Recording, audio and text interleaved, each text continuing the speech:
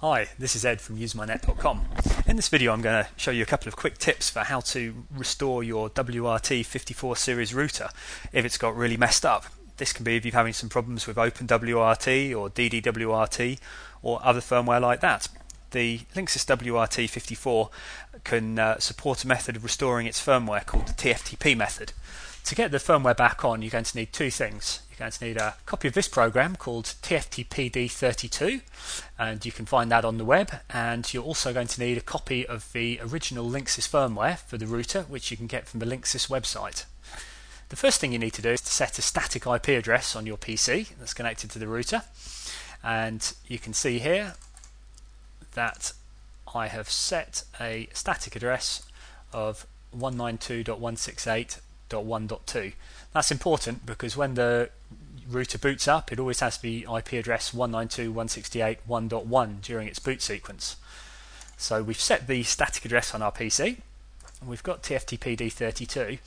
Now, one thing that can be really helpful is if you plug in your router via a cheap network switch to your PC, and that just means that when the router's powered off or powered back on, the connection to your PC always stays up. I just find it's way easier to TFTP images on when you use a switch. So right now what I've got is I've got an Ethernet cable running from one of the LAN ports on the WRT-54. That then goes into a little 4-port switch, and from that it goes into my PC. So you can see even when the router's powered off, as it is now, my PC is showing as connected.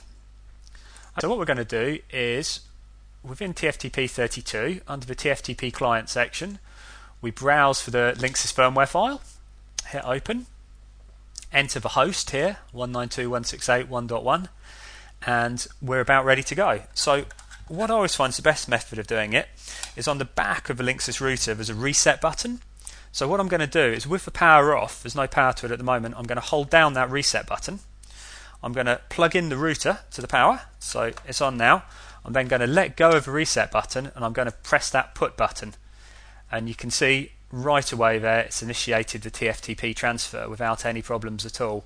So, you know, Linksys do their own TFTP utility, but I just find this TFTPD32 always works so much better. You can see the transfer is done, and you can see that on the router the power light's flashing away. So what you need to do is just leave that until the power light stops flashing. Then you'll be able to go back onto 192.168.1.1 and you'll be back on the original Linksys firmware. I hope that's been of some help to you.